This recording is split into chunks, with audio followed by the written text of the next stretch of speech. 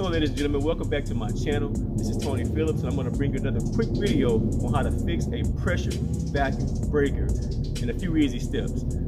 First of all, before we begin, I want you guys to not forget to hit the subscribe button. Please feel free to comment and click on the notifications tab. I also want to thank everybody that took the time out to subscribe to my channel. I just reached over 100 subscribers. This channel was never intended to grow. I just had this channel just to record my kids and to save my videos. I posted a video that I was going to produce on another channel, but that video began to go viral. It helped a lot of people out, so I decided to go ahead and continue to make videos. Again, I'm not a handyman. I'm just an average person that's trying to save you guys money. So stay tuned. I'm going to show you guys how to save money to fix your own pressure breaking vacuum. As you can see, my existing PVC, my existing pressure vacuum breaker was messed up. If I turn it on,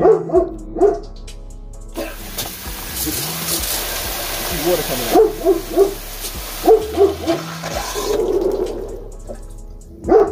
In order to get the job done, you're going to need a few parts to get everything taken care of for you. First, you're going to need a PVC pipe cutter. You can buy these Home Depot, find one Amazon, Walmart, wherever you go. That's not affiliate marketing, but this is what you need to cut your PVC pipe. You're going to also need the right size PVC couplings. After you cut your pipe, you're going to have to be able to put your old existing PVC pipe in here and couple them together. And once you couple them, you have to have your PVC cement glue. This right here is going to keep the actual PVC pipe cemented to the couplings. And of course, you're going to need the pressure vacuum breaker to replace your broken one, and some type of pliers, vice grips, or some type of monkey wrench or pliers that's big enough to unscrew the existing PVC pipe from your pressure vacuum breaker. Now, before you begin the job, the first thing that you have to do is to make sure to turn the water off. As you see, once I turned the water on to my pressure vacuum breaker, water went everywhere. In order to do the job, you have to turn your water off. To turn your water off is very easy. Most of you will have a traditional in-ground water meter, as I do right here in the front. Now with mine, I have a water leak. If I were to take this off, I share one with my neighbor. There's water inside because there's a leak. The city has to come and fix that. But I have some pictures up that will show you guys how to turn your water meter off. It's very easy to do. You just turn it, I mean, clockwise or counterclockwise. Some of you may have a tool, but you can use either your hand. If it's stubborn, you can use like an actual wrench or something and turn your water off. Your water has to be off during the duration. So make sure that you don't have the washing machine going, nobody's taking a shower, nobody's washing dishes. The water has to be off for a few minutes during this fix. And in my situation, I turn this right here and this cuts off the entire water supply to my house. So with that cut off, I'm gonna test and see if the water's cut off. As you see,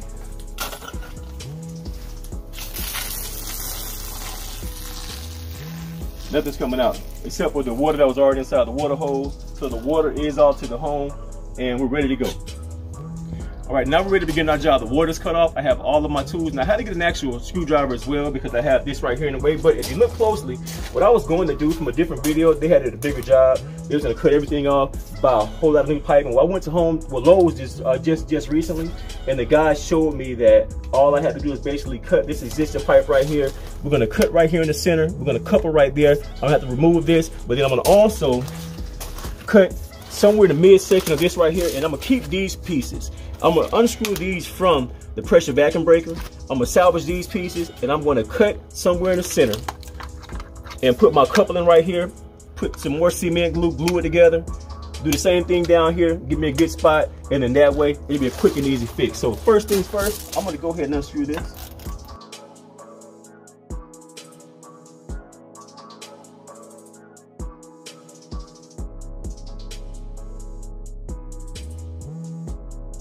I'll get this out of the way, and I'm ready to make my cut. So I'm gonna cut halfway about right here. So this is a PVC pipe cutter, brand new, never done this before, guys. I'm not a plumber, I'm not a handyman, just an average Joe trying to save money. So you guys can do this too. If I can do it, anyone can. So I'm gonna cut right here. I know how to use this, guys. I'm assuming it's just ratchet. So I'm gonna ratchet this off, and it's started to cut. Hope it gives me a good clean cut. Now I'm gonna buy any more pipe. And there we go, nice clean cut. Y'all see that? Very easy. So we're gonna salvage these two pieces. All this is gonna stay on. I'm gonna unscrew this, but first I wanna get everything off. So I'm gonna go ahead and take this off as well. And I'm gonna do the same thing here. This is probably a good cutting point. Again, it's my first time using one of these, my very first time. So this is a very easy fix. So I'm gonna go ahead and ratchet this. This is a ratchet cut.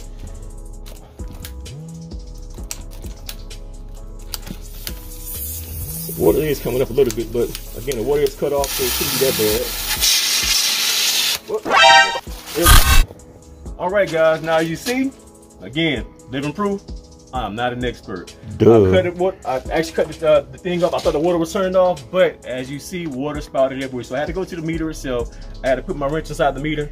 I cut the water off. Now that problem is solved. Now, one thing I did when I first began to do my research and get all the parts was that I took the circumference of the pipe, which that was fine. I had like about a 4 1/4 inch pipe, but the best way to go is across.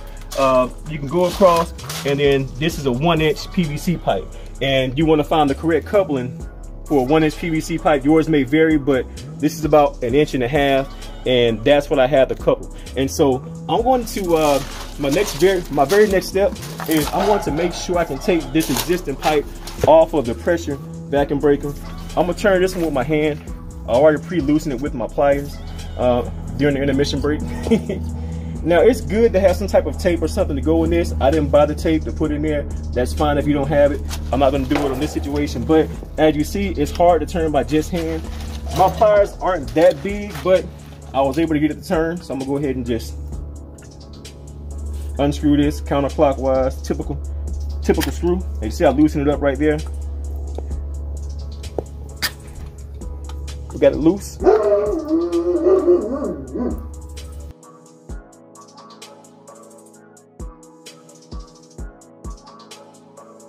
And as you see, I have the old damaged pressure vacuum breaker off. You see the crack right there. That's from not covering up. Guys, I thought I was covered because I had the pipes covered, as you see, but you have to cover this up. There are some sleeves that you can buy. You can buy them from like your local hardware store. You can go to Amazon, Walmart.com, and you can cover the whole thing up. That way you can protect and save. This cost me like about a $140, $150. I was able to find my exact model number. I looked at it right here. I found one on Amazon. It was cheaper than Lowe's and Home Depot. I found a vendor, bought it. I had it for several months, and now I'm ready to go ahead and try to replace this. But so we got this off, and this is a new one.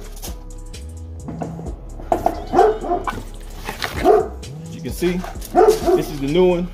It's gonna go just like that. So I'm gonna go ahead and screw this in here clockwise.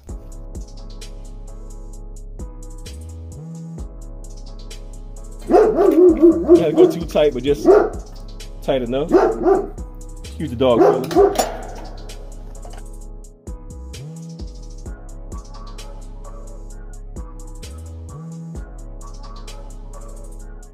As you can see, this is already in the on position, but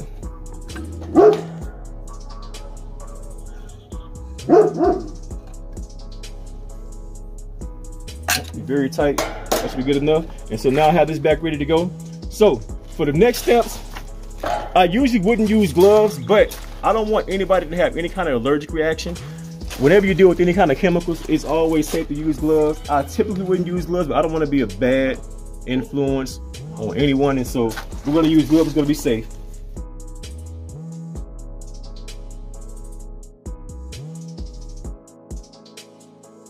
Now that I have my handy dandy gloves on, this is my very first time using this, but you have to have this in order for I can get it off.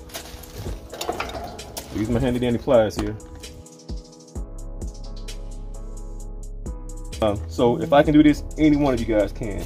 I'm no way, shape, form, or fashion a plumber or even a handyman. I'm just an average guy trying to do this, guy trying to save you guys money. But if you look at that, that's the cement. You want to rub this both inside your coupling and around the existing PVC pipe. So first, I'm going to go ahead and put some glue. Make sure I don't get it everywhere. Inside this right here, there's a lip that will keep it from going past this point. So there's like a little lip inside, if you guys can see that. And so I have it right here. And I'm going to go ahead and put some on the PVC pipe itself, and we're going to glue it. We're going to hold it for a few seconds. So, and I don't know what I'm doing, but we're doing it. So that's the first coupling.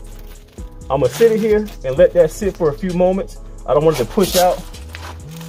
And then once that's done, I'm gonna get the inside, and we're gonna do the other side, the bottom portion first. So I'll give it a few seconds. That way I don't let this push out. We don't want the glue to force the PVC coupling off. So I have that couple right there. I'm gonna do this bottom piece now. This is my next couple. I got my cement. You see the lip and that centerpiece? We're just gonna get this right here first. I got some up in there. You have to do a whole lot. And then we're gonna get this bottom piece down here. And we're gonna put this on. It's real wet for my mistake, but that's not a problem. I'm gonna let that sit for a few seconds. Let's hold it in place. That way it doesn't push itself out. And then we're gonna do the inside of the other side, and then we're gonna put the pressure vacuum breaker back on. So that was a few moments. I'm ready to rock and roll. So now I have my pressure vacuum breaker. I'm ready to put this on next. So again, we're gonna get the inside. Make sure you mount it the right way. Look at the inside right here. And guys, we're almost finished. We are right at the finishing stretches. Put some right here. Do the same thing down at the bottom. Put some inside here.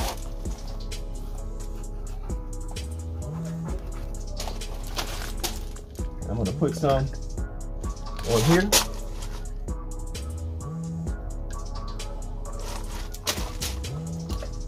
Just like you. I'll go ahead and put this bad boy back over here like that. Y'all, my very first time doing this. Very first time. So you shouldn't be intimidated. Again, if I can do this, anyone can. Quick and easy fix. That's in there snug. Is in right there snug.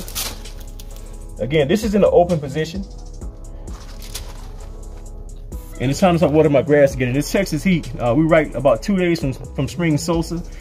This Texas heat, you want to beat that. I gotta start watering my grass at least about once or twice a week. And then once summer months come in, I can do like about 3 or 4 times a week.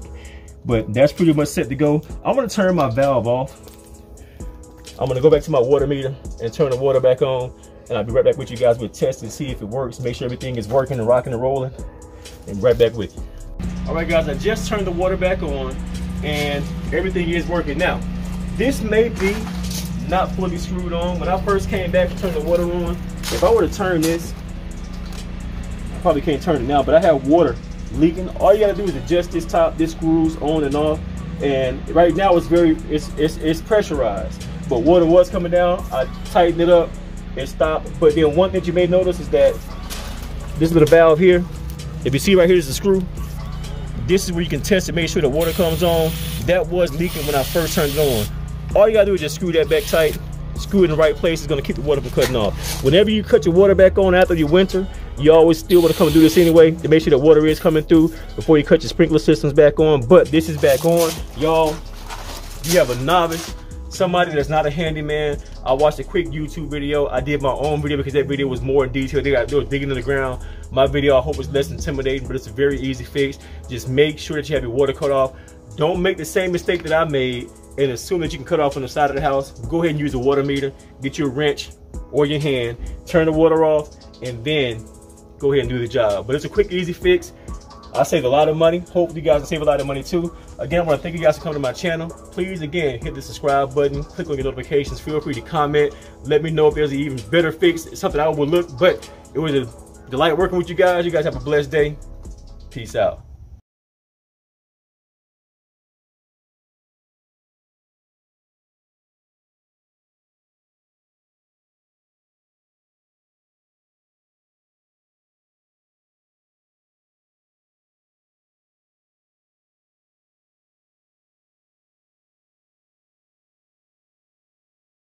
Duh.